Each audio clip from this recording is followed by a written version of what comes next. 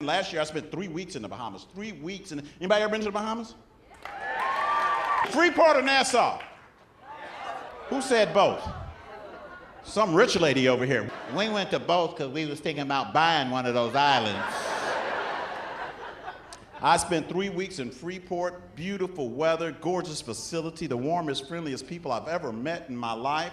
However, they drive on the wrong side of the road. There's something you don't get used to overnight.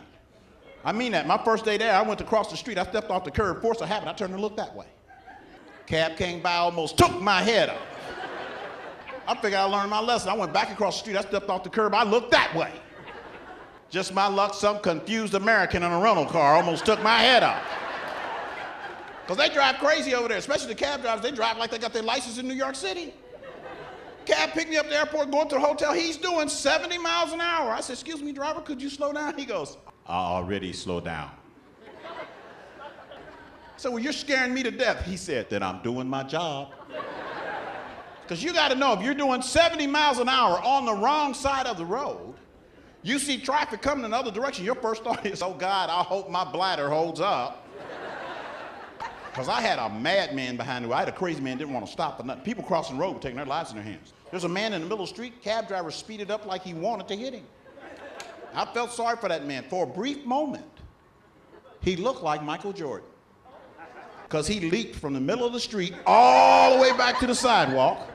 Cab driver had the nerve to holler out the window, "Watch out!" I heard the man scream from the sidewalk, "Why, you coming back?" Didn't want to stop for nothing. Coming to a red light, I'm in the back seat bracing myself. He never slowed down. Zoom, right through the intersection. "Excuse me, driver, that was a red light. Weren't you supposed to stop?" He said, "Man, don't worry about it. My brother, he's do it all the time." I said, "Your brother ain't in the back of this cab about to pee in his pants. You need to cut that out."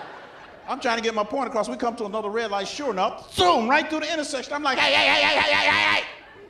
Cut that out before you get somebody killed." He goes, "Man, don't worry about it. My brother, he's do it all the time." I said, "You know what? I'm gonna slap your mother for having both you idiots. That's what I'm gonna do." Because that's some scary business. I'm back there sweating, my heart's pounding. I don't know what's gonna happen. I'm watching. The next light's green. I'm thinking, thank God. He pulled up and stopped. I said, "What are you doing now?" He goes, "Man, I got to be careful. My brother might be coming the other way." Strange.